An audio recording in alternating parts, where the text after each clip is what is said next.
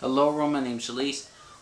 Here's the thing, everyone. I just got the new Captain America with the Winter Soldier, and this is going to be just an unboxing review. So I'm going to show it a heads up. And here's the thing: you could get Captain America the Steelbook edition.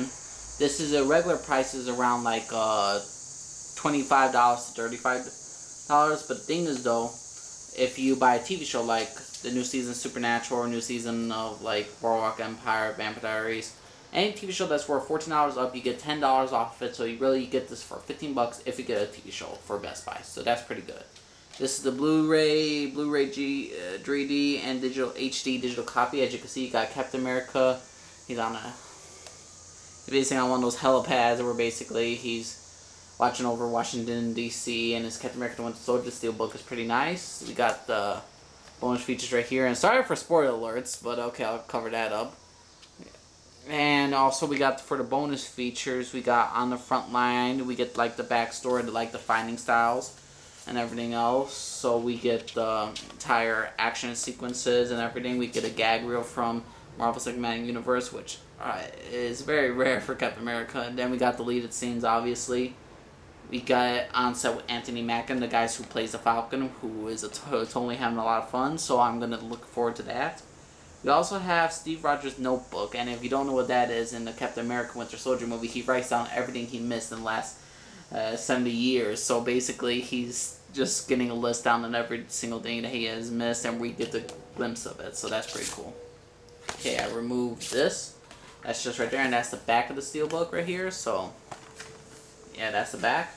So Captain America right here, and in the back we have Anthony Mackie's Falcon, Samuel Jackson's Nick Fury, Scarlett Johansson's Black Widow, and Robert Redford's Alexander Pierce.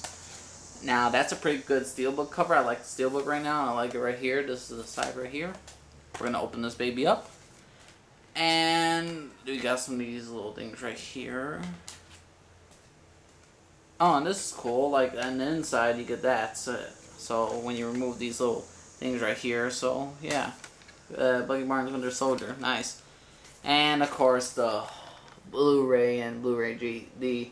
And here's the thing with Marvel Cinematic Universe, I say they're very, very cheap for these. Look, plain ass Blu-rays. It's just a Blu-ray, and I'm not. And you could look up ahead, but let's finish this right here. Winter Soldier. Then you got this. So that's the Steelbook. But let me get back to like these discs, which I can't stand. For every single Marvel Cinematic Universe film, they have no design. Look at the Avengers. Blank. Door to Dark World. Blank. Same thing. Iron Man 3. Blank. DVD version. Blank. Every single one. It's just a plain blank. Now, if you get other films, I got the Wolverine on Blu-ray DVD. Sorry, I didn't bring it right now, but still, that has designs on it. That has something special, and they give the fans their money worth.